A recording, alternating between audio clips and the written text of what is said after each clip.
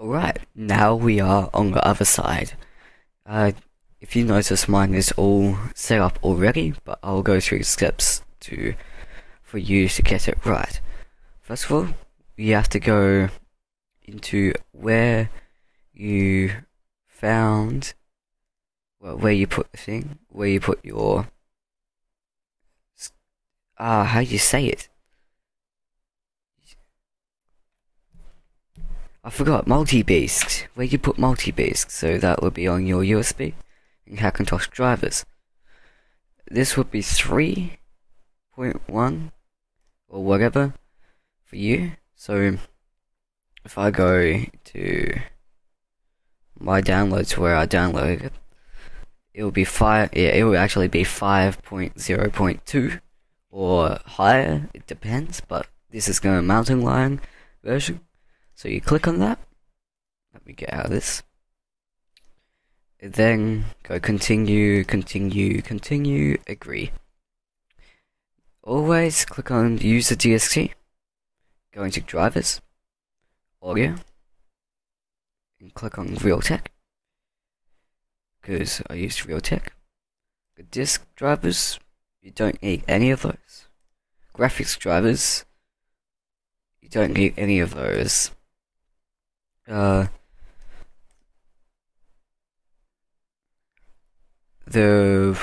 None of these really you need. Miscellaneous you don't need, but network you do need. So this one says only install one. Okay, make sure you only install one of them. And the one you're going to install is Realtek Gigabyte Ethernet. And system, don't need to do anything in system. The bootloader, click on Chimera, because Chimera is cool. Go into customization if you want to customize your boot options, your themes, and all that. Click on continue, and then go install. I am not going to install because I've already done all that. Once you've done that, you have to restart, of course. You should have Ethernet stuff in your system preferences. So you go to your system preferences, go to your network, and it should have Ethernet. Make sure you have an Ethernet cable to your router. If you don't have that, you won't be able to get past the next thing.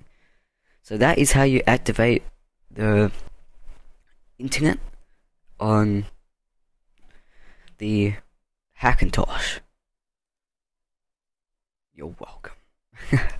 If you like this tutorial, you could subscribe for more tutorials on how to use your Hackintosh properly, and like the video if it's helped you, and all that sort of stuff.